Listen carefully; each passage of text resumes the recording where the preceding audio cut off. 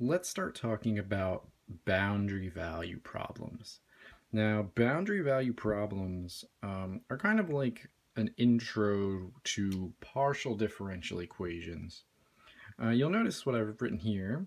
This is an example of a boundary value problem, and they're very similar to IVPs or initial value problems. You'll just notice that I'm given two different initial conditions for y. So those are like the boundary conditions. But I'm going to solve this more or less the same way you did when you first learned second order differential equations. So since this is equal to 0, it's homogeneous, so I can just look for the characteristic equation.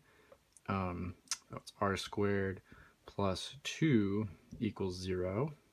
And I can solve this, not too hard, subtract 2 from both sides. And I'll take the square root of both sides. So it looks like r is going to be, well, this is an imaginary thing, so I'll write 0 plus or minus the square root of 2i.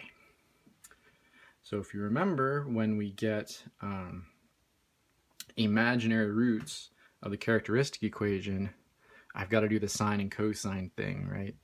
So our general solution would be like c1 e to the 0. I'm not going to write e to the 0 because it's 1, but it'll be cosine of square root 2t plus c2 sine square root of 2t. So if you've learned everything you need to learn about second order differential equations, this comes as no surprise to you. And this is all just very similar, very straightforward. So now I'm just going to solve for my C1 or C2, right? This is my general solution. I want my specific solution. So if I plug in 0 for t, I better get 1. So this says that 1 has to equal C1. Cosine of 0 is 1 plus, well, sine of 0 is 0, so this would be plus 0. So it looks like C1 is 1. Okay, and I also know that if I plug in pi, I'm going to get 0. So let me make a second line here. I get 0 if I plug in pi. And remember that we just found C1 to be 1. So I'm going to write that 1 cosine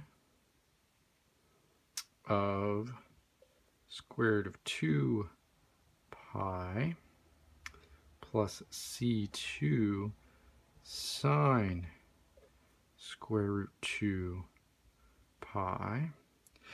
Now I can solve for C2, so I'm not even going to bother writing times 1. If I subtract cosine, be minus cosine of square root 2 pi, sorry, this is an ugly number, equals C2 sine square root 2 pi.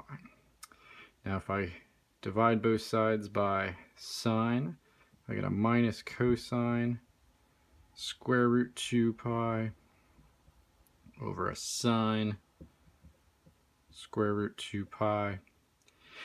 Hey, would you look at that? Cosine over sine, that's cotangent square root 2 pi. I don't know what that number is. Plug it into the calculator if you want to know. So that means that our specific solution to this, this was our general solution. And if I plug in 1, the value of 1 for C1, and if I plug in my new value that I just got for C2, my value for C2 was minus cotangent of square root 2 pi, and that was in front of a sine square root 2 t. So this is the answer to this boundary value problem. Very similar to when you learned second order differential equations, except the initial conditions are given to you in a bit of a different way. Okay, I hope you enjoyed it. If you have any questions, leave a comment, and feel free to check out my website, BriTheMathGuy.com, for more help.